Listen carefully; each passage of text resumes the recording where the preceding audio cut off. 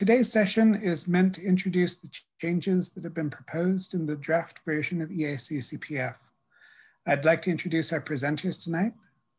First, we have Ailie Smith, Senior Research Archivist at the University of Melbourne. Karin Bredenberg, TS-EAS Co-Chair and Metadata Strategist at Kommunalförbundet Sydarkivera. Kirsten Arnold, the EAD Subteam Chair from Archives Portal Europe Foundation, and Silke Jagodzinski of the Prussian Secret State Archives and Chair of the EAC-CPF subteam. So at this point, we'll turn the presentation over to our presenters. Thank you, Cory. And I will start off with just some minor remarks regarding TS-EAS. So if you give me the next slide, Ailie, please. So as you heard, the Technical Subcommittee on Encoded Archival Standards at the Society of the American Archivists. And luckily for you, we have a presentation and a webinar already recorded, giving you all the background information that you need. So I'm just going to say, we take care of the formats you use and manage and for managing and sharing archival information. And our work is driven by comments, suggestions, and bug reports. That's how we evolve the standards. It's not something we are sitting doing on our own. It's your input which drives our work forward. So next slide. And of course, we are available in a lot of places. We have one page for the whole committee. We are maintaining the standards on GitHub. So there is one way to access them. But we also have publication, both of the EAD tag library and schema and the EAC tag library and schema. All these links will be available in the final end for you if you haven't found them already. We do have one mailing list for all the standards we are working with, and that's the EAD mailing list at Library of Congress. And we also have, besides using GitHub, we have a form where you can report an issue. But the main thing today is why we are having this session. So on the next slide, we are talking about the standards revision. We do minor changes during a normal year. We have set up a revision cycle, sort of manifest for it. It's available in GitHub. But we haven't just created the standard and do minor updates. Following the guidelines that the Standards Committee hosted by SIA, which we are a subcommittee to, every standard needs to go through a revision every fifth year. So a 5-year cycle for it to have minor changes, and then the big revision starts to look over the standards to see the major changes needed. And with that, that's the work the EAC-CPF team has been doing for the last couple of years. It takes time. We gather input, and we are currently gathering input. And to make you familiarize with this revision, I'm going to hand over to the EAC-CPF team and let them take us through this revision. So thank you very much, the EAC-CPF team, and the floor is yours. Thanks, Karin. I'd like to begin by introducing my co-presenter, Ailie Smith. She is Digital Curation and Archive Specialist in the Digital Stewardship team at the University of Melbourne in Australia. Ailie has attended countless virtual team meetings monthly on her Friday nights. I thank you for that, Ailie. And she has worked to improve the tag library and the documentation, and Ailie is an expert in encoding dates in XML. And thank you, Silke. And I'd like to introduce Silke Jagodzinski, who is head of the Digital Services and IT unit at the Geheimes Staatsarchiv Preußischer Kulturbesitz in Berlin, Germany. Silke is the team lead for the EAC-CPF team, and she has been a major driving force for getting this revision to where it is now. So thank you, Silke. Thank you. Our latest and current version of the EAC-CPF schema was approved in 2010. Ailie, could you? Thank you. In 2010, in summer 2017, at the SAA annual meeting in Portland, Oregon, the TSAS decided to revise the standard version, EAC-CPF 2010, and a call for comment followed in September this year, and the community replied with feedback on bugs and requests for simplifying the encoding and for enhancements in the description, especially the tech library. A technical update was published at the end of 2018, which is why the standard is called EAC-CPF 2010 edition 2018 now. After the 2018 update, a major overhaul of the standard started in the EAC-CPF team, consisting of 5 to 10 members, with the target of a revised EAC-CPF 2.0 schema. We will present parts of this revised draft during the next 20 minutes. During our meetings, each element and each attribute of the schema was evaluated to simplify where it is possible, to align with EAD schema where it is useful, to implement features and solutions upon our users' request, and to clear up unused components. Since March this year, the EAC-CPF 2.0 draft has been published with a call for comments. And in the call for comments, we provide schema files, XSD and RNG, schematron,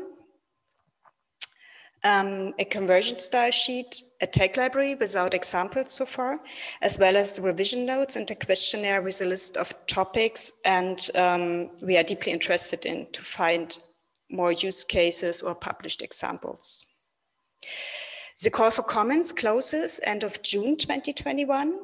We are going to discuss the feedback and proposals and will include the results in the schema and in the documentation.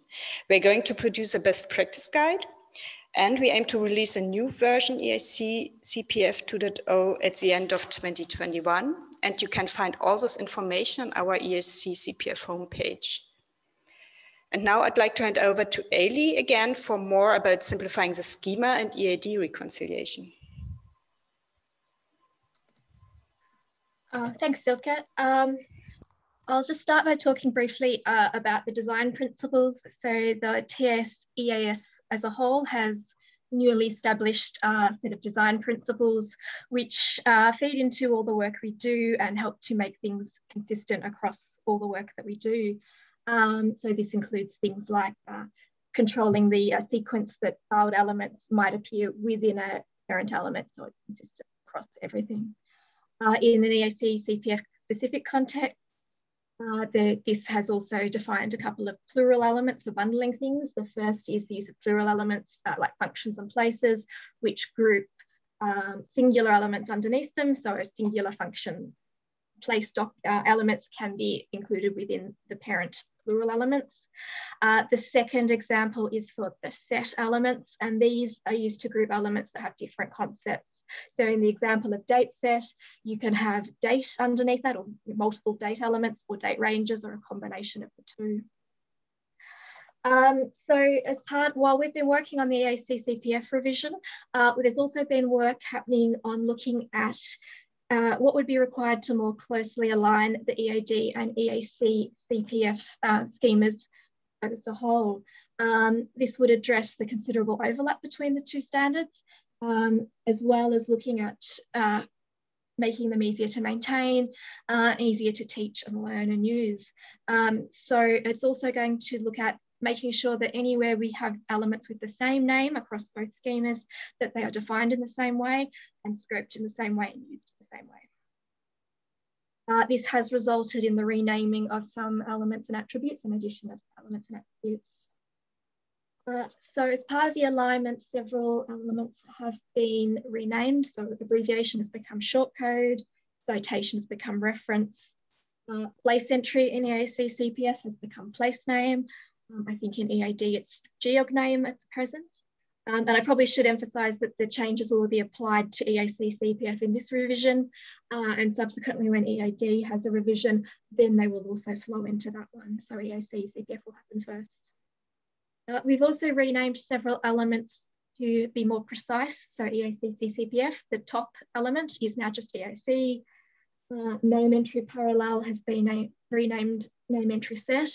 And this also refers back to the design principles I talked about just before, where we're looking at making sure we're using these things consistently. There are several replaced or removed elements. We have replaced source entry with reference and removed the outline with list elements as well as object in wrap. And in order to encode lists that are hierarchical or a little bit more complex, which you would previously have done using outline and level, we've added the ability to nest a list element within other list elements.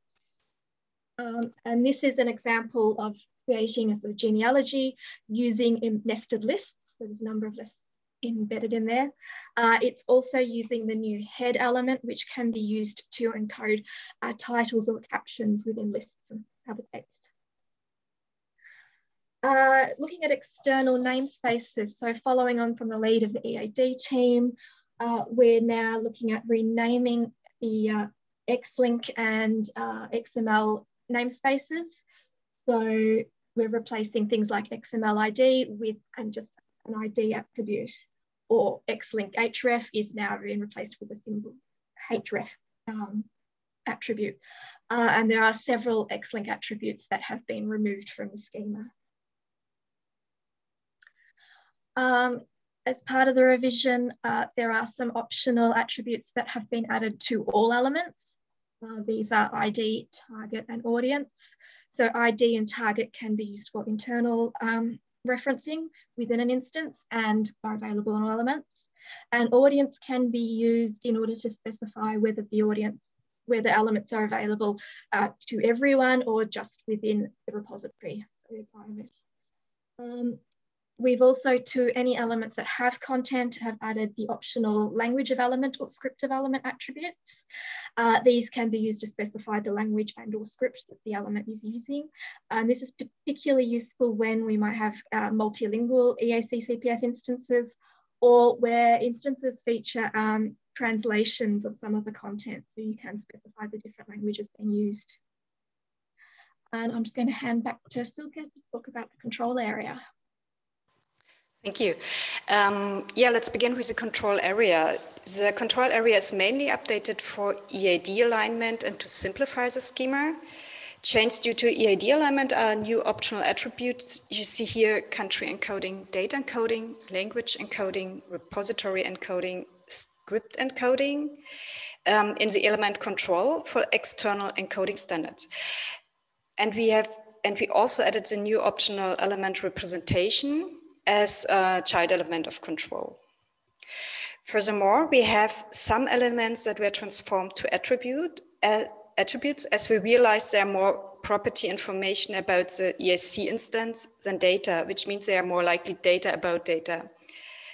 See our solution here. There are elements to encode the status information on an EAC-CPF instance, like maintenance status and publication status. Both become attributes in the control element as they are properties of this EAC instance, but not data about this EAC instance. Here you see an example with the new attributes, the audience and base and country encoding, and here you see the maintenance status and publication status attributes. Imagine more attributes around, especially the global attributes Ailie just talked about. And there are also two elements with type information were turned into attributes within the maintenance event. To describe the maintenance history of the EAC instance, the element event type and agent type become attributes of the elements maintenance event and agent. Again, we have an example here with the new attributes maintenance event with the maintenance event type created and agent with the agent type human here. I mean, it's a group, but we call it human. And just imagine more optional attributes around these both within the elements. We set solution for elements in control vanished and were transformed into attributes. Within the control area, we also emphasize existing elements. The convention declaration in control will be used to provide conventions and rules for transliterations and for any forms of names. Information given in the element's source and maintenance event lays a foundation for the description of an assertion to the EAC-CPF description. Ailie will explain that later on. The optional attribute local type is used to support an element semantically. The specification of values available in local type is given in the local type declaration. With some new optional reference attributes, we are able to link to a specific convention declaration, maintenance event, source, and local type declaration. In detail, we are able to link to the ID attributes of the respective elements. And as you can imagine, these attribute names like convention declaration reference and local type declaration reference become one of our favorites in the new schema, and you'll see some use cases later on. Ailie will say more about linking and referencing now.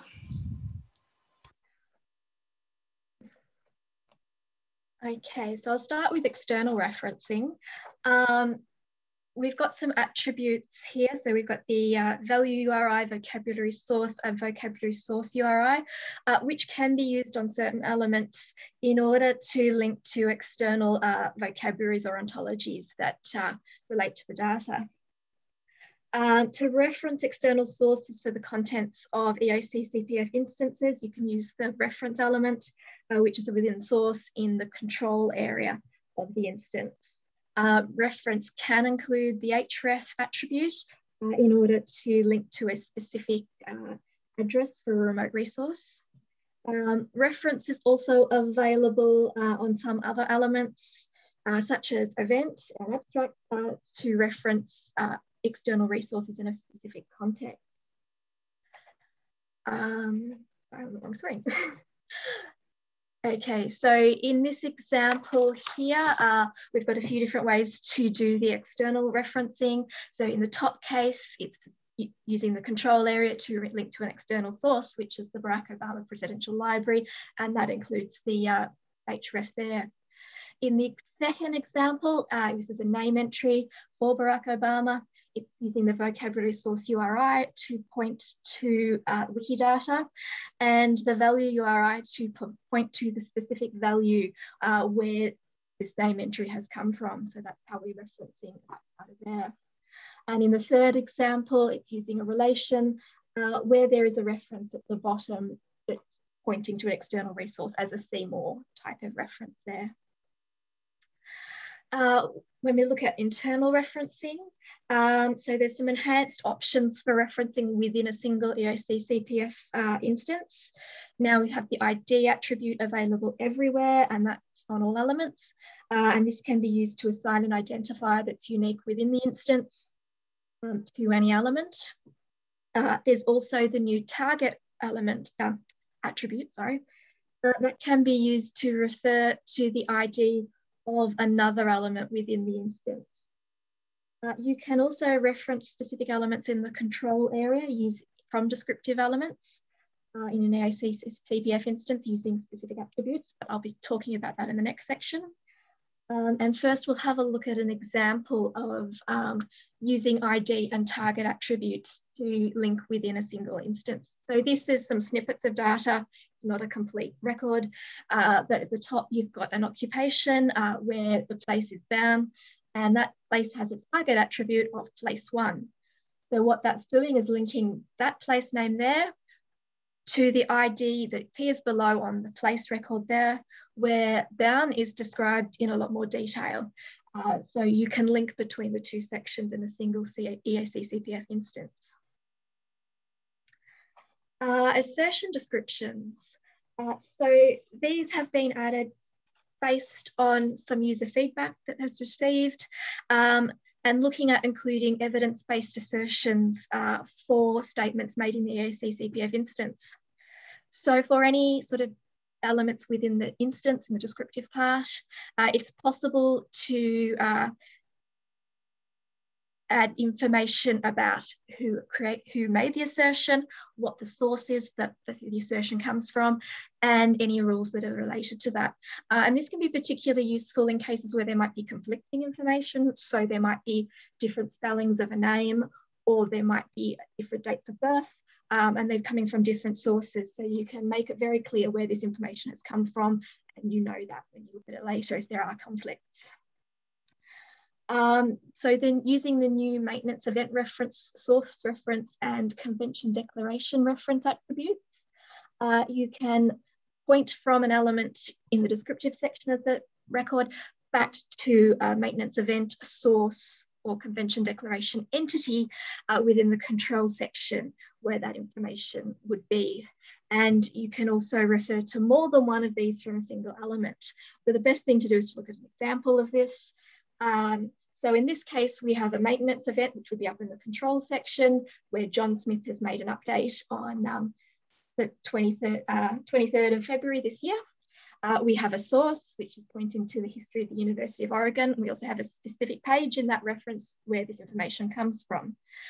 The bottom is the relation, which would be further down in the record. And this relation is pointing to the source of this information and who updated the record to include this. So that's all included within the relation, and you can trace that back, which is very useful. And now back to Silke for names. Yes, in name encoding. Encoding various forms of names is essential for EAC-CPF producers. There are different reasons that makes it necessary to encode several names for one entity, and feedback from our users community showed that the name encoding was too elaborate for fast and simple encoding. So first we renamed the element name entry parallel to name entry set. Ailie said that before, and it can still contain one or more name entries and dates. You can still also use a single name entry for an entity without its wrapper element if needed. Similar to our proposal in the control area, we transformed some elements to attributes as we think they are properties of a name. The elements authorized form and alternative form used to identify the status of the name according to a particular set of rules were transformed to an optional status attribute with the values authorized or alternative, and it appears in the name entry element. The element preferred form was turned into an attribute with the same name with Boolean expression true or false. Preferred form is used to indicate if a name is preferred for display, so to say. Rules or conventions to express a name or according to which a name is authorized or alternative can be defined in convention declaration above in the control area. By the way, the same applies to any rule or convention you have to mention.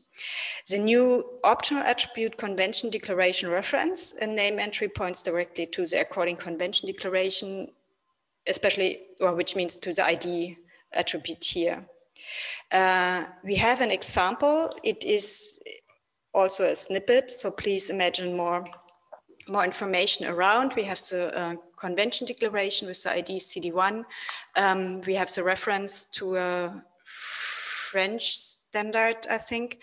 And we have a name entry, which is a preferred form. It's an authorized name entry, and it is authorized according to the FNOR, NFZ, whatever, which is mentioned in the convention declaration with ID CD1. In our next example, again, it's a snippet. Please imagine more translations of a name, use dates, and so on within this name entry set. We use the well-known attribute local type to indicate if various names are parallel names, if they are translation or native names. So here we have a name entry set with 2 names. They are parallel names. The first one is the preferred form for the display. The status is, it is the authorized name, and it is a native name from Hannah Arendt. It's a German form, or it's a German name. And the second name entry is a Japanese form. It's a translation of Hannah Arendt. It is also authorized, but it's not the preferred form for display. This is one example to solve all these issues around preferred, authorized, alternative names and their rules and conventions. And now it's Ailie again for the new place encoding. Thank you. So a little bit about the way places are working. So place can be encoded in full within some of the plural elements, such as within places. It can also be encoded, the place element can be used within relations and within chronological lists as well.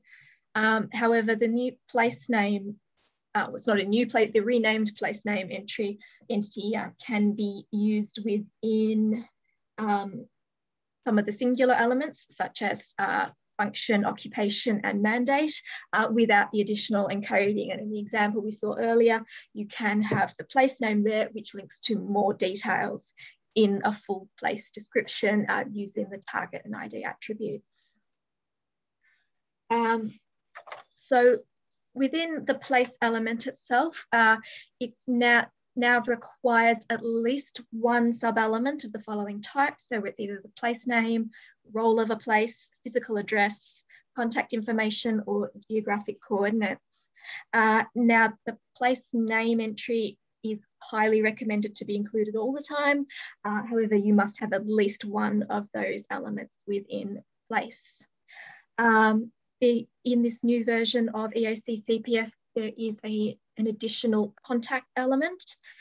This works very much like the existing address element. However, while address is encoding a physical address, a contact can be used for providing contact details such as an email address, phone number, or digital addresses like a website. The other change is geographic coordinates are now encoded in an element as opposed to the former way of doing it using the latitude, longitude, or altitude attributes. And date information and sort of additional descriptive information can also be included within place. And here we have another snippet type example. It's actually a fairly complete record for a place. So we have a place name, the Tokyo Imperial Palace. It has a role, includes geographic coordinates, includes the street address for the Imperial Palace. And in this case, it uses the new contact element to include the homepage for the Tokyo Imperial Palace. Looking at some of the changes for date encoding as part of the alignment with EAD and also based on some user feedback about the difficulty encoding certain dates and unknown dates in the existing version of EAC-CPF, we've made some changes here. So one thing where things are uncertain, we've adopted the certainty attribute from EAD in order to be able to specify certainty around dates, along with adopting calendar and era attributes to provide a little more information. Dates can also be normalized around certainty using extended date time format, or EDTF, and that's been adopted in the most recent version of the ISO 8601 standard. And we've also added a new status attribute to from date and to date, which means that where you have a date range, you can indicate where part of the date range is unknown or the date range is actually ongoing. And some examples here, once again, we've got snippets. So in the first one, it's using the certainty attribute to say that it's a circa date. We know it's around 1789, but we don't know for certain. And that allows you to encode that. In the second example, it's a date range. And this is a date range where the from date or the start of the date range is unknown. So it's using the status equals unknown to specify that. And the to date or the end of the date range, it's uncertain. And so in the text within the tags, it's got circa 210. However, in the standard date, it's using 0210 question mark, and that question mark is the EDTF value that indicates uncertainty there. And the third example is a date set, which includes a single date with a standard date on it, and a date range as well, where the end of the date range or the to date is ongoing. So the date range, it started, but it might be an organisation that's still continuing to operate. So it's saying that is an ongoing date range, and there is actually no date in the to date. And it's back to Silke for relations. Thank you. Thanks, Ailie. Relations got a new encoding structure to simplify and for better interoperability. The relations encoding is more generic now. The optional element relations, the plural element, still serves as a wrapper element for one or more single relation entries, but we removed the elements function relation, resource relation, and CPF relation in favor of a generic singular element relation. Each element relation contains at least one required element target entity to identify the related entity. An attribute target type specifies the type of the entity as an agent, meaning a corporate body, a person, or family. The target type could also be a resource or a function. The targeted entity can be named with the text and the element contained and or encoded with URIs referencing to an authority record or any other external file using the new optional attributes vocabulary source, vocabulary URI, and vocabulary source URI, which Ailie mentioned before. The optional element relation type within relation specifies the type of a relation that the EAC-CPF entity has to the targeted entity. Relation types are not fixed and can be given as identity, hierarchical, temporal, family, or associative, but also as creator or subject of a resource. Relations between the entity being described and the function could be controls, owns, or performs.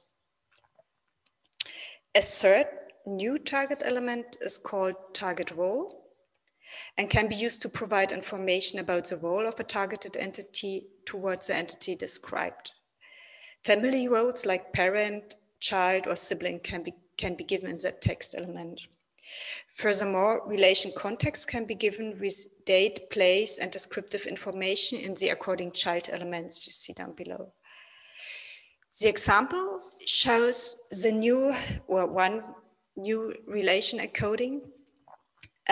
We have the relations wrapper element. We have a first relation, singular element with the target entity. The target entity is refers to the vocabulary source, and attributes refer to an authority file. The target type is a person. Then we have the child elements part, which have the given and the family name. So it's obviously Paul Arendt, the targeted entity. And the relation type is family, and the target role is parent. So we can assume that Paul Arendt was a parent, so probably a father of the entity described, which is Hannah Arendt, you have seen before in the name encoding. So, and of course, it is possible to add many more relation entries here to any other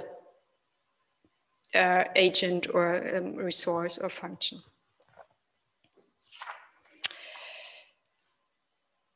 Okay, that's what we'd like to present about the new EAC-CPF 2.0 encoding. And as previously mentioned, more in detailed information, some example encodings, and all files are available on our standards homepage, eac.staatsbibliothek-berlin.de, in the menu item Schema Revision 2021. And again, I'd like to ask you to take a look at our questionnaire. We are especially interested in your opinion on language encoding and usage of namespaces within your XML files. in terms of schema alignment mentioned by Ailie before, the results may affect the upcoming EAD revision. If you're already using EAC-CPF, we would like to see your files for encoding examples, for real-life encoding examples, and we would like to see how somebody is using multiple identities, if someone does. We would also like to see evidence-based assertions. So please take a look at our questionnaire to learn about the areas of EAC-CPF we've identified to be fuzzy. But enough talk from me and Ailie. It's your turn to ask any question or give us your opinion on this present EAC-CPF 2.0 draft in our following Q&A session.